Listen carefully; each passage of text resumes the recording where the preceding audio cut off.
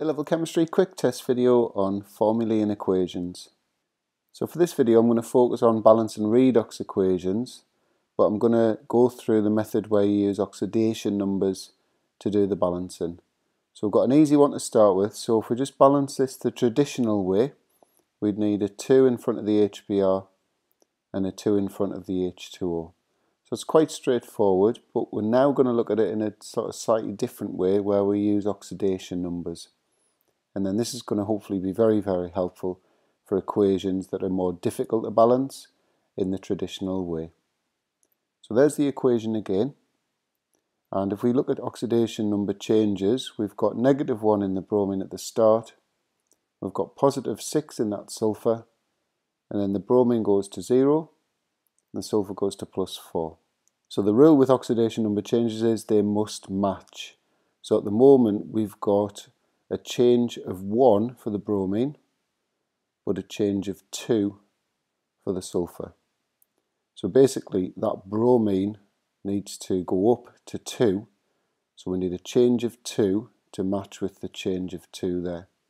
So the way we do that is we put a 2 in front of the HBr, and then to just finish the balancing, the 2 goes in front of the H2O.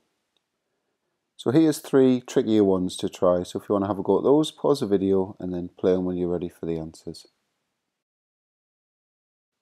Okay, so oxidation number changes in the first one. We've got -1 plus 6 going to 0 and 0.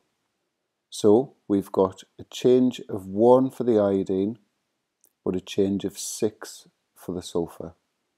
So the 1, we need to multiply this by 6 so that there's a total change of 6 for the iodine.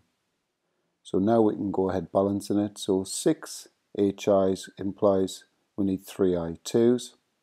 So the oxidation number changes are done now. We just need to balance the waters with a 4. So second one now, it's still a redox reaction, but it's actually disproportionation, where the same elements oxidized and reduced. So the chlorine starts at 0, goes to -1 and +5. So effectively we need this to be -5 to match with that change of +5. So we put a 5 in front of it. So we can go ahead and balance the rest of the equation now. So we've got 5 chlorines plus that one 6, so 3 in front of the Cl2. We've got a total of 6 sodiums, so we'll put a 6 in front of the sodium hydroxide.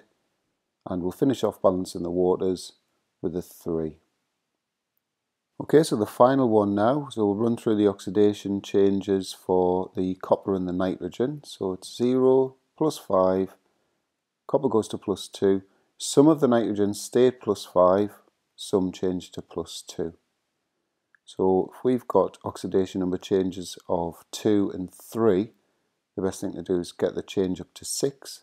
So if we multiply the copper nitrate by 3, so we'll put a 3 in front of that copper, that gives us a change of 6 for the copper. And if we put a 2 in front of the NO, that gives us a change of 6 for 2 of the nitrogens in the HNO3. So if we balance the nitrogens now on the left hand side, put an 8 there, then all we need to do now is balance the waters with a 4. So oxidation numbers can be really, really helpful balancing redox reactions.